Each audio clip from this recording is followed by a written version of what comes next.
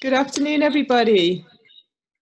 This is the South African Loyalty Awards webinar, and we want to take you through a few slides to talk you through how to create a winning entry. Now, we say winning in inverted commas because unfortunately, by attending our webinar this afternoon, we can't guarantee you a winning entry. So please bear that in mind. It's not in the terms and conditions, and we just want you to have an awesome entry so that the judges can really see you put your best foot forward.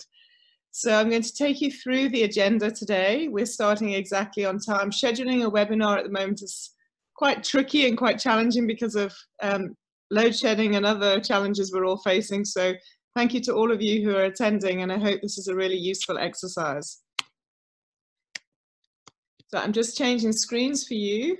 There we go. So the introduction, I'll take you through myself and Lauren as your hosts today in a moment. We want to just confirm the dates for 2020. We'll then take you through the different awards categories. Then most importantly, sections 4 and 5, how to enter and what the judges are looking for. And finally, I'll just reintroduce our panel of judges for you in the judging process. So in terms of an introduction, I'm going to turn the video on for a second just so you can see us in real life. So we're really here. So myself, Amanda Cromhout, I'm the judging chair of the Loyalty Awards, and Lauren, my colleague, who's with Truth Consulting. So I'll take you through today, and then obviously we will capture any questions that you send to us through the Zoom link. There's a process through Zoom where you can just put your questions, we'll collect them, and then we'll answer them at the end. So we won't respond if you put your hand up. I know that's a function in Zoom. We will respond at the end to, I'm sure we'll get through all the questions. So please don't worry if there's a burning question at a point in time. So I'm going to put the screen back on for you. And we'll go straight into the presentation. So the dates for 2020, these are available on the website, but just a quick reminder, the entries close on the 31st of July, so we've just got over 2 weeks to go. These were obviously extended after we asked the loyalty industry in South Africa when they were due to close in May. We actually suggested that we extended those dates. So that's been great. Everyone's had 2 more months to make a even better entry for the judges to judge. The entry fee process will come after that. So we'll collate all the entries, and then an invoice will be sent to you on the 3rd of August, and then settlement immediately so that we can proceed to distribute all of the entries once we've checked all of the details have been correctly collated and correctly sent, and then the judging can start thereafter in August. That judging process I'll take you through later in the webinar, but it starts in August, but it's a 2 to 3 week process for the remote judging. It's a very thorough process. And then we have a judging finalization day, so to speak, and I'll take you through that as well. And then we will have a date, an exact date for the winner's announcement in October. So the actual awards categories, the next slide is going to show you all of them, and I'm just going to quickly take you through them. So you'll see here that we have 15 categories, and one by one I'll quickly describe them. This has gone up from last year based on feedback from the market, feedback from the judges. So I hope you will find within this criteria, I hope you'll find the ones that you wish to enter. You're not limited to one entry. So if you're a retailer and you feel you want to enter best program of the year, you also want to enter the most innovative use of technology and the best use of data, then you can enter more than one, and we obviously welcome that. You would just have to make sure that the entry is specific for the category. So what I mean by that is when you download the entry forms, you will see they're very specific according to that particular category. So the first one, best program of the year, last year's winner was Clicks. And I'm not going to go through all the details here, but just to let you know that if you want to read what the judges said about Clicks, if you want to read why they were awarded this first place position for best loyalty program in retail, it's all available on the Loyalty Awards website. The next category is financial services, best program, and the last year the winner was eBucks. So again, you can read about it on the website. Best program of the year, restaurants and QSR. Last year's winner was Kauai. Best program of the year, travel and leisure, is actually a new category. We did find that we had some travel and leisure entries last year, but we didn't have a separate category, so that justifies a separate category. Then we have best program of the year, B2B. So obviously the B2B loyalty industry is a powerful tool. So we'd love to hear from any companies who are succeeding in the B2B loyalty environment. Best program of the year, hair and beauty salon. So we're seeing some awesome programs around the country. They've obviously had a torrid time with lockdown. So I'm really hoping that hasn't delayed any of the process. We'd love to hear from you. Best program of the year for small business. And it's very difficult actually to confirm exactly the definition of a small business, but what the judges confirmed they thought was appropriate was 1 to 20 outlets or stores. And in the e-commerce environment, because obviously you don't have a store footprint if you're a small business, you can justify your positioning as a small business in your entry. And then finally, in best program of the year, the open category. So if your business doesn't fall in any of the above, please don't be put off. Please send us your entries as the open category. We saw last year that My School, My Village, My Planet won the open category, whereas now this year, there are quite a few community programs or campaigns in the marketplace. So we've also introduced that, which we're talking about here, the best community or environmental initiative. We then wanted to recognize our suppliers to the industry. So we've included for the first time the best loyalty technology vendor of the year, and equally the best loyalty data vendor agency of the year. Last year, we did have best short-term marketing campaign of the year, and this was won by Vodacom. And I know that they are continuing this campaign, so I think the numbers are gargantuan for what they won last year, might even be bigger at the moment. Then the best use of data analytics and CRM applications. This was won by Sanlam Reality last year. And then the most innovative use of technology for loyalty, and the winner last year was eBucks. Finally, we've introduced best use of multi-channel loyalty communication or engagement, and including social media. So if you're succeeding to really reach your customers and engage with them through multi-channel, we believe that this is the way to go. So this would be a really beautiful way to be able to recognize that and allow brands to enter for that particular category. So there's 15 different categories. So just to remind you, please feel free to enter more than one if you feel your program's appropriate, but you can't necessarily carbon cut and paste your entry, because each category, when you download it off the website, definitely does have different questions and different criteria that the judges will judge the category by. So this is the main reason I think you've all generously given up your time, how to enter, and I think number 5, what the judges are looking for. So how to enter.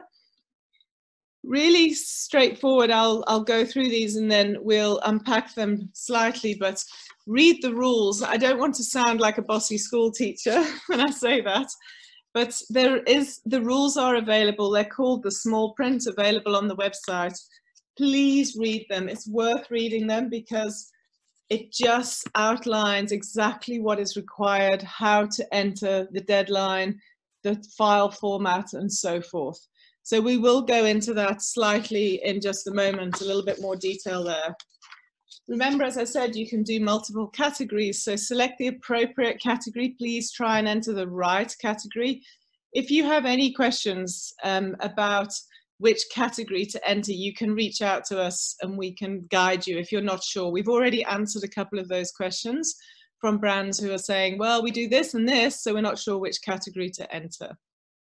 Then obviously you create your submission, and we're going to go into that now. You submit your entry, and we're going to go into that also. And then afterwards, first week of August, is paying the entry fees. So just a couple of things. All of this detail is readily available on the website and on your entry form. So when you take the right category entry form, this information is there. So what I just want to highlight is what we require at the top. So the entry contact information, so it's very important that we can get hold of you. We might have clarifying questions. There will be a request for a one-page executive summary, and I will go through this in a short while, and then the actual submission to be a maximum of 3 pages.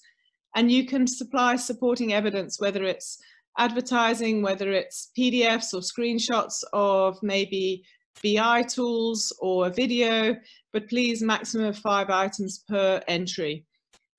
The one-page executive summary, the maximum 3 pages submission, and the maximum 5 items is very important, and I'll explain that later. So please keep to those guidelines, and there is a reason for that.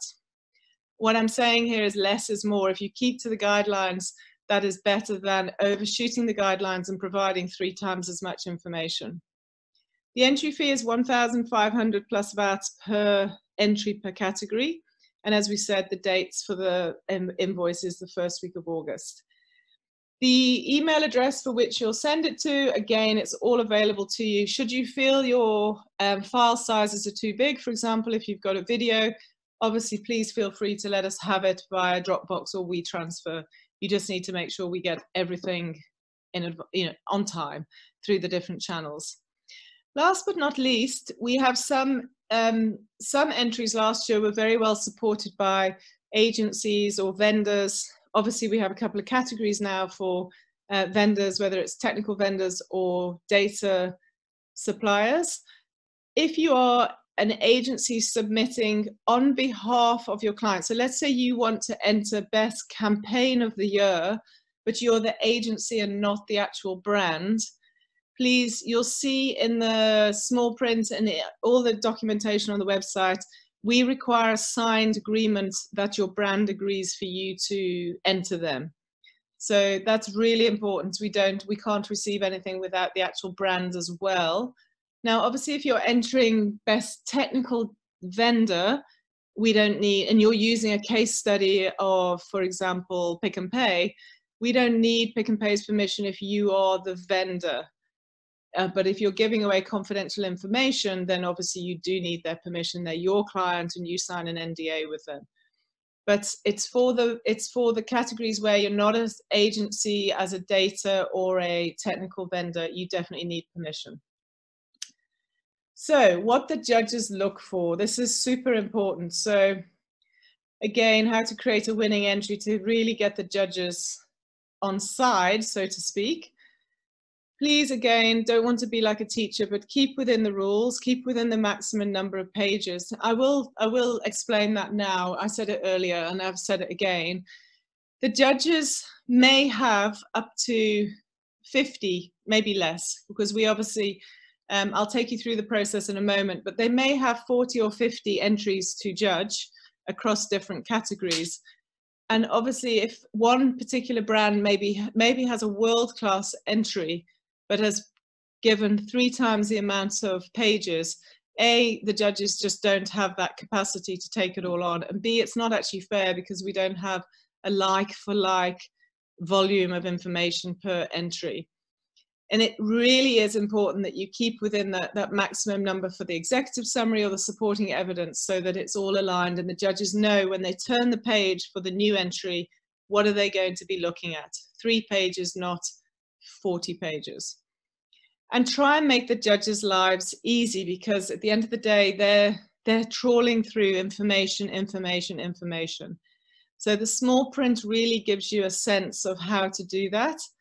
The category name, naming convention for your entry is super important because it makes the judge's life easy for them to be able to say, okay, I'm a judge on category 1. I'm judging now Royal Rewards Hotel. And you'll see there, it's Royal Rewards, sorry, at the Royal Hotel. So we're asking for you to say category 1, the name of the program and the name of the brand. So hopefully that's straightforward. And then what we also need you to include somewhere in your submission is, what does your program do? You may be South Africa's biggest loyalty program. Please don't assume that judges know what your program is, because some of our judges are international, and I'll explain to you why when I introduce the judges. And actually, some of the South African judges through last year's process didn't necessarily know the real detail of what a program does. They just can judge based on what was submitted. And again, less is more. So I'm going to give you an example now of best program category criteria. So the best program, if you remember, covered many of the first categories, whether it's retail, financial services, community, and so forth. What we asked for in the entry form, so this is all available for you to see, but the next pages are not available for entry forms. What I'm about to show you on the next slides aren't available on the entry forms, but these 4 bullet points are. So we ask you to illustrate the commercial benefits for the brand, the enhanced value for its customers, the broader customer strategy approach, and the frictionless customer experience. Now, what do we mean by that? I think what you're here for today is to understand, okay, so what, Amanda? Commercial benefits for the brand. Let's have a look at what we actually as judges are looking for. So some obvious pieces are return on investment. We're also looking for incremental uplift. So if you can prove that your loyalty program has managed to bring incremental performance for the business, what we mean by that is additional performance that wouldn't have happened without the loyalty program. What are the activity levels of your program, and state what your definition of active is. Is it once in 12 months? The reason this is important is we as judges have a view of what is a good loyalty program in terms of activity levels, incremental uplift, redemption rates, percentage of sales through loyalty. So you may have a program that has 10% of your total sales through loyalty, but actually maybe we're looking for 70% of sales through loyalty to show that you've got great coverage. So we need to see that, and obviously we need to know that it's put into the submission with complete transparency and so forth. What is the basket size growth? Not necessarily what is the basket size versus non-members, because maybe your most loyal members have just automatically selected membership, but what is the basket size growth, or what is the frequency growth proven because of the loyalty program? What we also want to see here is, please don't just supply percentages. Please give real numbers, and everything you supply is fully protected under a confidentiality, and I'll take you through that of what the judges have had to sign up to protect you, because we can't judge unless we get proper commercial input. The brands that win are the brands that can showcase their absolute performance. So enhanced value for your customers. So the second criteria, how is your program outperforming competitor programs? Maybe you don't have the commercial results of your competitor program, but you can prove, for example, if your value proposition gives away 5%, but your competitors only gives away 1%, or maybe you give away monetary return in other ways. What has been customer reaction? Maybe you measure it through Net Promoter Score, maybe you measure it through other means, but whatever you can show, giving customers view in pre and post the program. And tell us what your program offers. Again, this is just reminding you that please don't expect the judges to know exactly what your program does. As I say, some are internationally based, ex-South Africans who are overseas, and others are actually international folks, but most are South African. But even the South African team might not know the details of your brand or your program. We are also looking to how loyalty plays a role in the broader customer strategy of your business. So talk about that. What is the customer centricity within your brand? What strategy do you follow? How do you use the data acquired through your loyalty program to drive that customer centricity? And what are the results? Real numbers, please, and percentages. And how does it drive a broader business strategy? All of those will be taken into consideration. Finally, the criteria on the best program are frictionless customer experiences. So showcasing the ease of use for earn, burn capability, or maybe the member portal where I can find out my points or see the transactions, whatever level of interaction I might need with the brand, how easy is it to do that?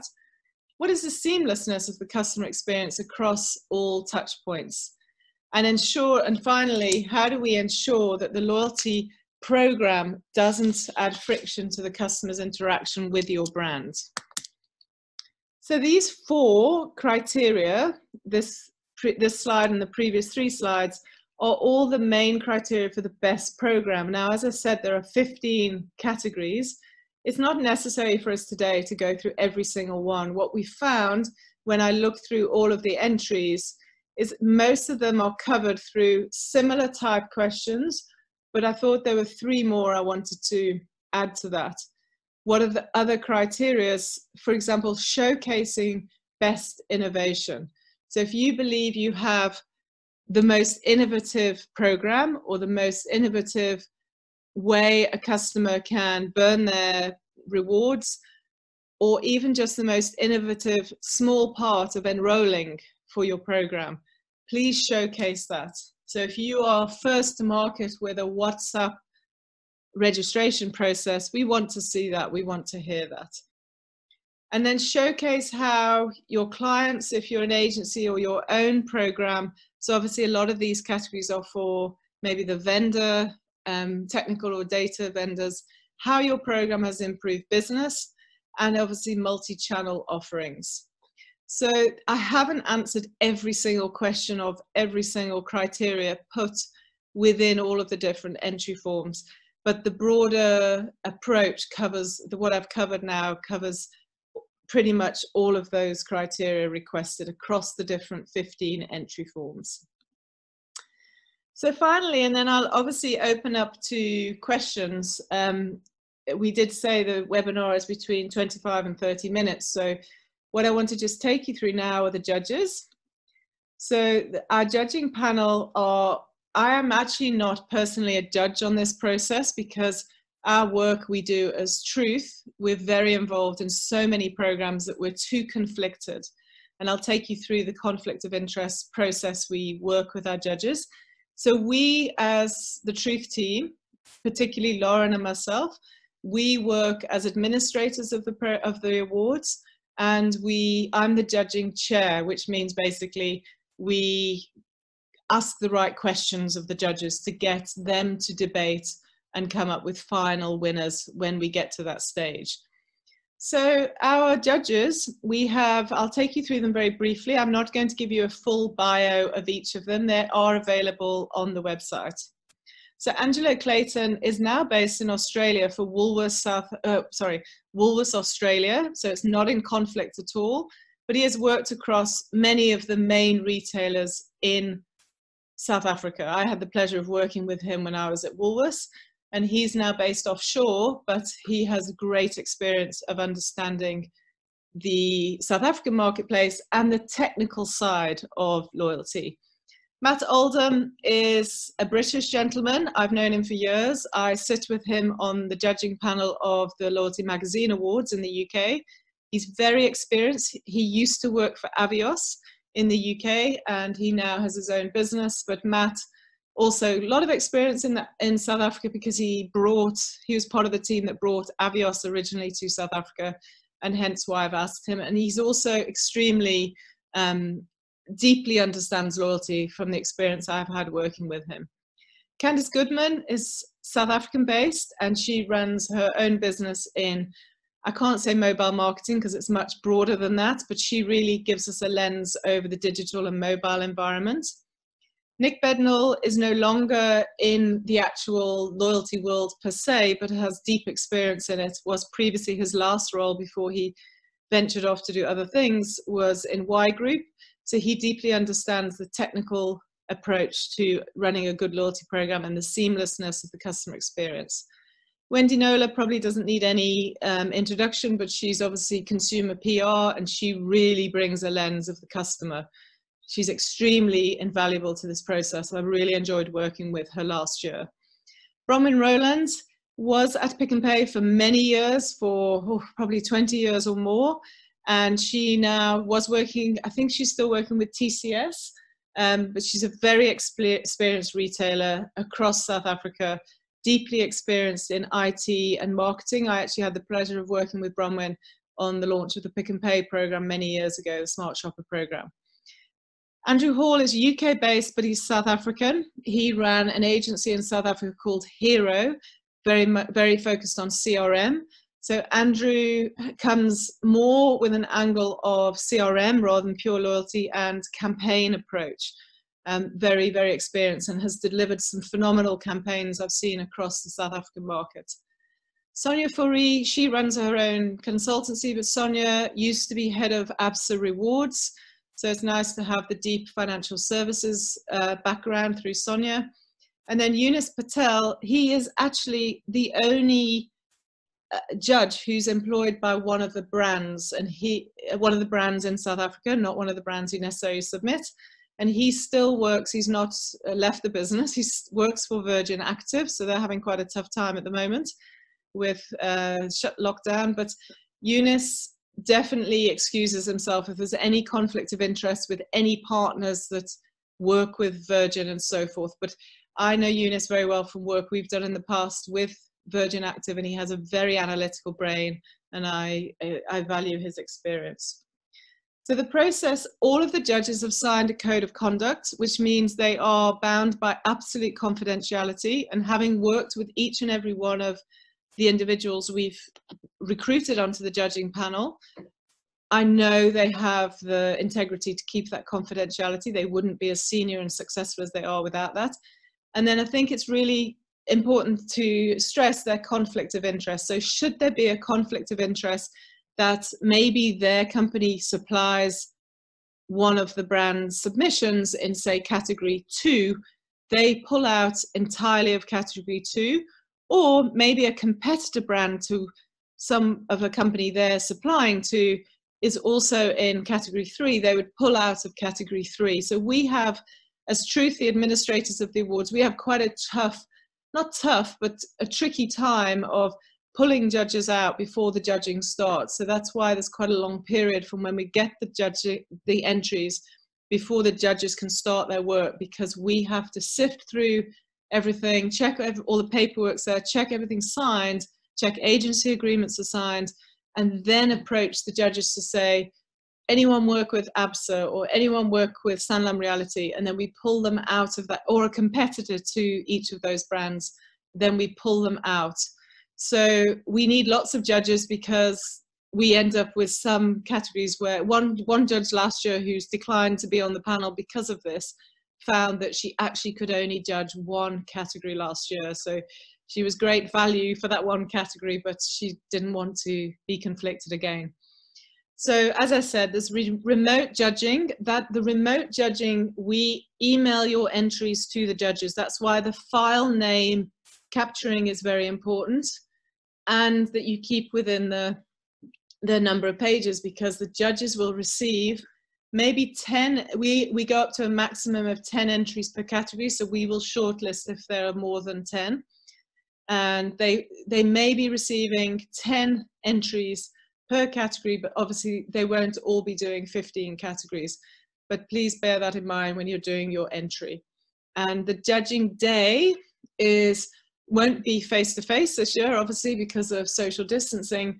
But last year it was incredibly powerful, whereby after the judging, remote judging is submitted back to us, we add up the scores, we triple check that everything's been done correctly. If there is a very clear winner per category, we literally present that back to the judges and say, no debate required, this brand is the winner of category 1. We only open the floor to debate, and we'll obviously do it through Zoom or whatever with our judges, if there is a close call for the first 1 or 2 places. And that is a very important debate, because sometimes a judge is misunderstood, or it's just literally 1 point between two players. So the judging day is very exciting, because there's a lot of heated debate, but effectively the better your entry, obviously the clearer it is for judges. As I said, my role as the judging chair, I just thought it'd be worth sharing with you. I'm a judge also on the Loyalty Magazine Awards that have just issued all of their awards. I also had to decline I had to decline one entry that actually went on to win. I say decline, recuse myself, sorry, from the category, because they were a client of ours, and they actually went on to win Best Loyalty Program in Africa and Middle East. So it's really important that you are rest assured that conflict of interest is taken into account from competitor point of view and actual brand point of view, and that the confidentiality is respected entirely. So please, knowing that, please give concrete statistics to support your entry. And as a judge on the Loyalty Magazine Awards, I know when I open a file and an entry hasn't kept to its minimum, the correct number of pages, my heart simply sinks. So I'm just saying that to you. We as the administrators as Truth cannot edit down your entry. We can't do that, and we don't have time to ask you to redo it, and we won't send it back to you and say, do it again. But what I'm saying, so don't think, please, that by just sneaking in an extra 2 pages, it will help you. It actually hinders you. I know as a judge, the minute the rules aren't kept to, I get just anxious because I've got so many entries to get through. So I hope that explains why we're being pretty strict. It's not because we want to be, it's just because we want to make it fair and equitable. So I'm going to open the floor to any questions. I'm just going to quickly look on our Q&A, and actually no questions have been submitted. So you can please just, I don't think we can hear your inbound voice. So if you have questions, there is a little tab. I'm going to take the PowerPoint off for a moment, and then you'll see myself and Lauren again. And at the bottom of your screen, I'm just looking at the Zoom screen here, bottom right-hand side, there's a Q&A button that you can type in your questions. There's something I can read here on the chat. Someone's just said we look chilly. We're both wearing scarves. Thank you, Steve. Yes, we're warm now because we're wearing warm scarves. Okay, any questions, anybody? I'm just going to wait a little while because it might take you a couple of seconds to write your questions, but if you have heard enough from us, you can obviously leave the webinar. If you want to ask questions now, please do. We'll wait for a little while. One's come in, so please wait, everyone. This is hi, this is Belinda from Clicks Club Card. No question, just thank you for a succinct explanation. Appreciate it. Thanks, Belinda. Appreciate that, and good luck again. You've got quite high expectations having won last year, so good luck for that. Just keep checking. Okay, I'm going to take Lauren and me off the screen so you don't have to stare at our face. I'm going to put the presentation back up. If you wish to leave now, the webinar is over unless we receive any more questions. We'll stay online for a few more minutes. And then the webinar, we just need to edit it, and then it will be available for downloading. We can actually send this to you all directly if you want it because you participated, and then it'll be available if anyone else asks for it. So I'm going to share the screen again, just so that the presentation is back on, and then we'll check for any more questions. But feel free to leave us now. The webinar is over apart from questions. Thanks so much for your time, and good luck with your entries. We can't wait to receive them.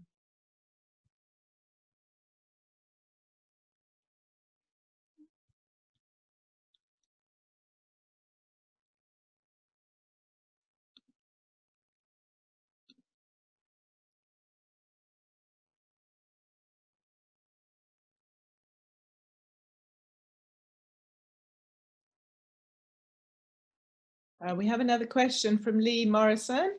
I think you answered the question, but will this video or Prezo be available hereafter for us to make use of? Yes, it will, because we have your email address now for registering. So I'm not sure exactly where we're going to post the video, but we'll make sure you have access to it. So thanks, Lee.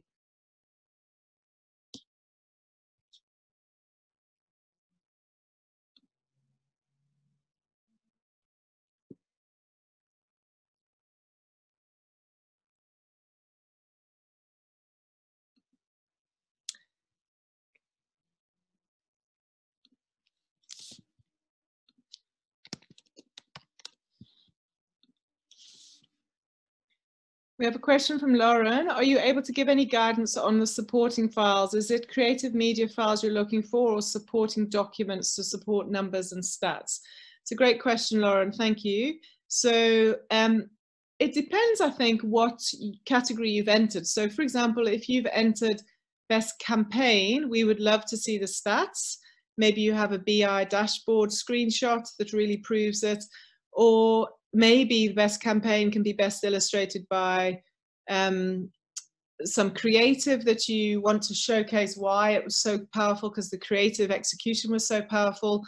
So it really depends. Like some brands I know, when I was a judge on the UK Loyalty Magazine Awards, submitted videos. I'm not suggesting you go out to the expense of creating videos now, but maybe you already have a video that you used for staff training, or so whatever makes the life easier for the judges to understand your program and understand what you're trying to achieve through it. So please don't just send supporting evidence just because it is beautiful creative if you're not trying to back up the actual story of why you should win whatever category you're entering. So I hope that's answered your question. If it hasn't, we can stay online and keep talking.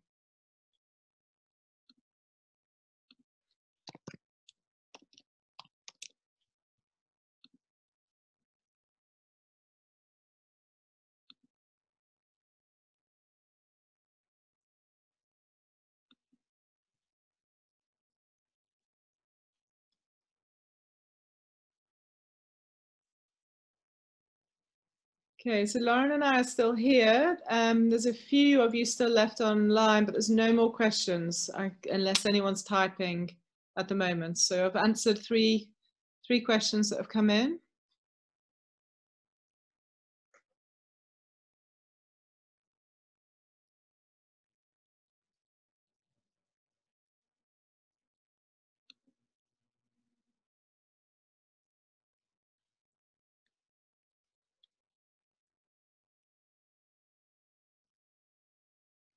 Oh, Kieran, sorry. Let me look at your question. Sorry, I was looking somewhere else.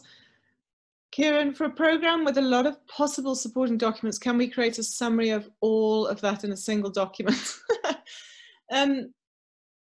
Yeah, so I think, but please make sure the supporting document isn't then 20 pages long. You know, I really just want to emphasize my experience as a judge.